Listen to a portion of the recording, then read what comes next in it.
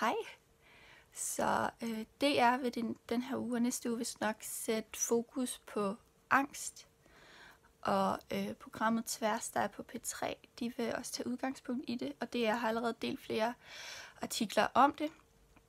Og jeg tænkte, at jeg ville dele min personlige historie med at leve med angst.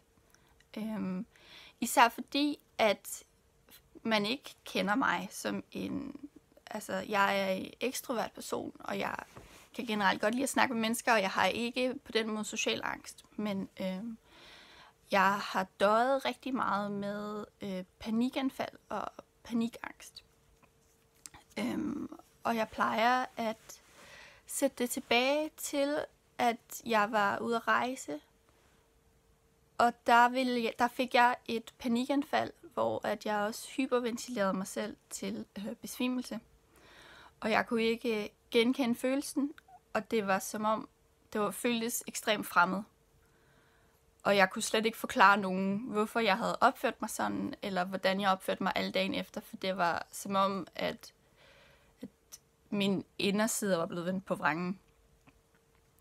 Så jeg fortsatte mit liv, og det begyndte at ske mere og mere, og især når jeg drak alkohol, at jeg ville simpelthen hyperventilere mig selv til total besvimelse. Og jeg vågnede op på en borger og på Roskilde Festival. Jeg endte med at blive smidt ud af dem, fordi at de sagde noget, at de har haft mig flere gange. Og det er svært at sige, hvordan det egentlig skete der, men det blev bare mere og mere en del af min hverdag langsomt, uden at jeg helt kan sådan pinpointe, hvornår det var. Men min personlige sfære for, hvor jeg kunne bevæge mig, den blev mindre og mindre. Og af en eller anden grund føltes det, altså ting føles som om, at himlen skal falde ned. Altså decideret. Og man kan ikke forklare det, men det er sådan alt indeni, der skriger. Så jeg stoppede med at kunne tage offentlig transport. Og så blev det svært at kunne gå ind i butikker, som var sådan meget lukkede områder. Og så blev det svært at skulle forlade mit hus. Jeg ville have en aftale, og jeg ville tage alt mit tøj på, og jeg ville gøre mig klar. Og så ville jeg stå og skulle åbne døren, og så ville jeg ikke kunne trække i håndtaget.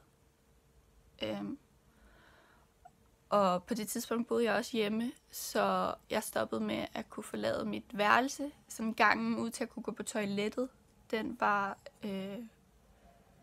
så lang, og jeg vidste ikke, hvad jeg kunne gøre derude, så jeg kunne ikke forlade mit værelse. Og jeg endte med at være meget i min seng. Og det er svært for mig helt præcist at sige, hvad det er, jeg har angst for, andet end at sige, at jeg har angst for angst.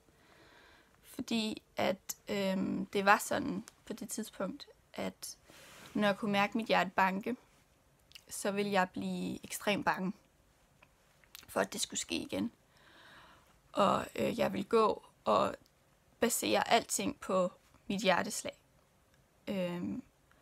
Jeg stoppede med at spise, fordi at jeg kunne ikke lide den kropslige reaktion, der begyndte at ske på det. Den gjorde mig bange. Så jeg blev også, altså jeg var ikke bare mentalt svækket, jeg var også ekstremt fysisk svækket. Og det var virkelig svært for mig at få gjort noget og komme nogen steder hen.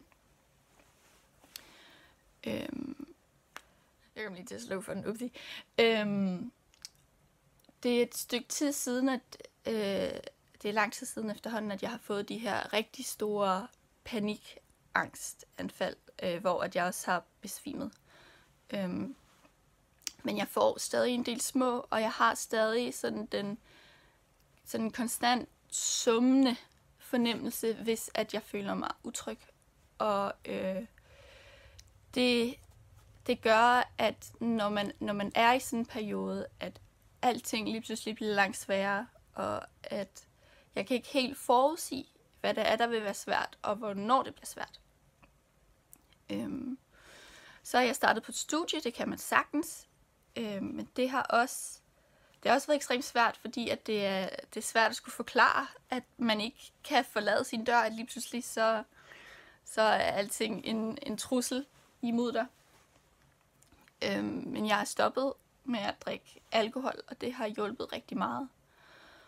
Og så prøver jeg at passe bedre på mig selv og være klar over at kunne sige fra og kunne sige noget. Men hvad jeg egentlig vil sige med den her video, er, at det er egentlig en introvideo til hvad der kommer nu, som er, jeg plejede at optage de her videoer af mig selv, især i en periode, hvor jeg havde det svært, som var hen over starten af vinteren.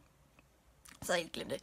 Men hvor at jeg ligesom ville minde mig selv om, at mine stadier ikke var konstante. At det ændrede sig hele tiden.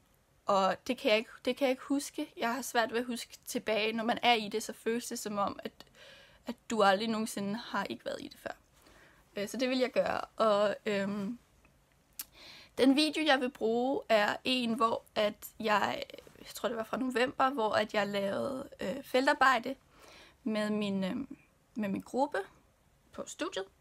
Og så kunne jeg ikke finde min punkt. Og så havde det sådan generelt været lidt. Og fordi jeg ikke kunne finde min punkt, så troede jeg skulle dø.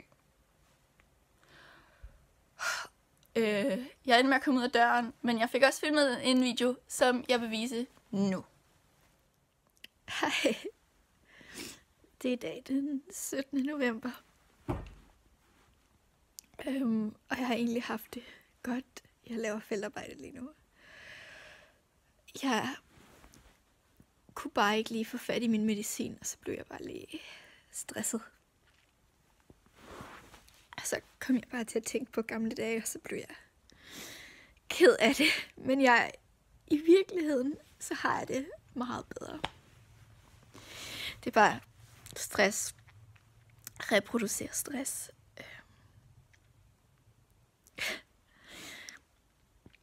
Så det skulle jeg bare lige.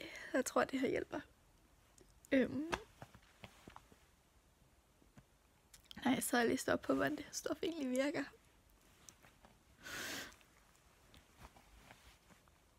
Og jeg kom bare til at tænke på sidste år.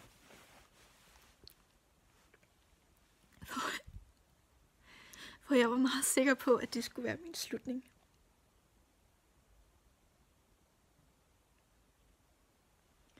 Det blev det ikke. Og det kommer det ikke til at være.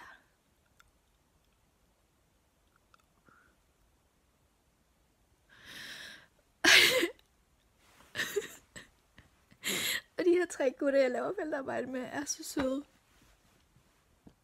De er så søde, så gode mennesker. Flinke. Jeg kender nogle så søde mennesker på mit studie, og jeg er så taknemmelig.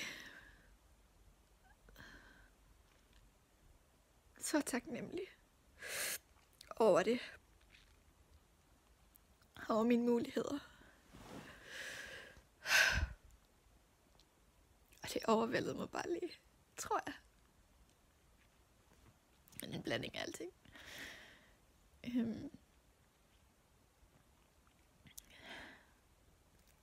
Jeg håber, jeg kan få noget godt ud af det. Han sagde til mig i dag, at jeg var god til at snakke med gamle mennesker. Det er jeg glad for, at han siger, fordi det er min målgruppe af folk, der kan lide mig. Det er gamle mennesker og meget unge mennesker. Altså sådan 5-årige. 5-årige og 85-årige. Det er der, jeg kan det.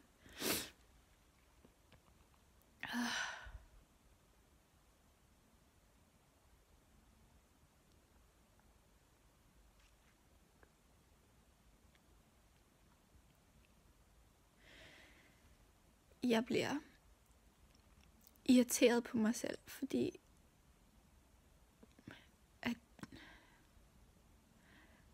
jeg ved ikke, fordi det er som om, at sådan helt inde i kernen, så er jeg der et sted, men der er sådan sådan en tog imellem mine tanker og imellem verden. Og jeg føler mig langsom, og jeg bliver sur på mig selv over at være langsom. Og så bliver jeg sur på mig selv over at tænke, jeg er langsom, fordi jeg ved jo godt hvorfor. Og jeg føler også, at jeg er blevet rigtig god til at give mig selv lov til at være langsom og kedelig. Hvad fanden? Så lavede jeg noget mad herinde, jeg skulle afsted, og så kunne jeg ikke finde min punkt, og så troede jeg bare lige, at jeg skulle til at kaste op, og så fortrød jeg, at jeg spiste, hvad tænkte jeg også på, og så jeg har en tendens til at gå lidt imod mig selv. Og jeg er meget hård ved mig selv. Jeg vil bare så gerne have, at folk omkring mig ved, at jeg prøver.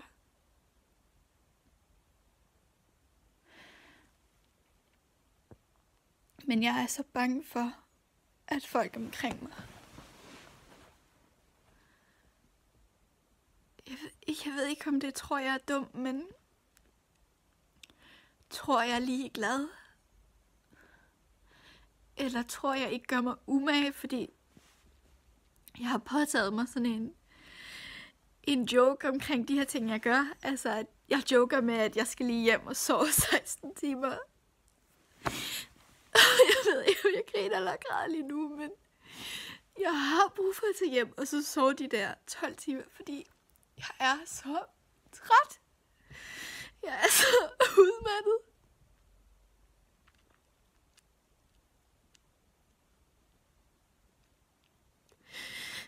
Men jeg vil så gerne. Jeg vil så gerne gøre det godt. Og jeg vil så gerne gøre det rigtigt. Og jeg vil så gerne hjælpe og være god. Og det er lidt der, det ender med at ramme mig, fordi at jeg har nogle idéer om, hvordan jeg er god, og jeg kan slet ikke ramme dem. Og så tror jeg, at jeg er dårlig.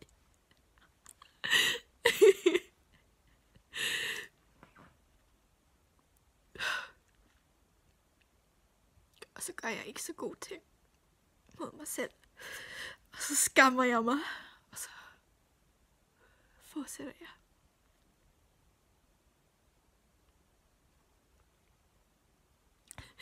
Jeg drak min første rigtige kop kaffe i dag, fordi vi var i kirke til vælterarbejde.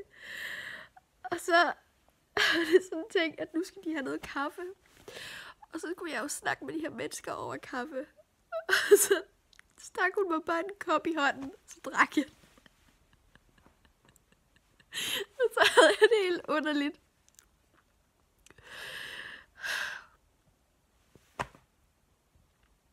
Og så havde jeg lidt glemt alt om det, så synes jeg fik noget hjertebanken, og så nåede jeg at flippe mig selv ud, og det er bare en ond cirkel. Men nu må jeg lade være.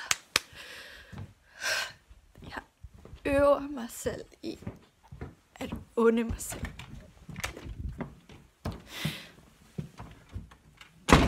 Og jeg øver mig selv i at give mig selv lov. Og det har jeg også lov til. Nu er der mørkt. Jeg skal give mig selv lov til at give mig selv lov. Og jeg skal afsted om 5 minutter. Jeg skal lige stoppe med at græde.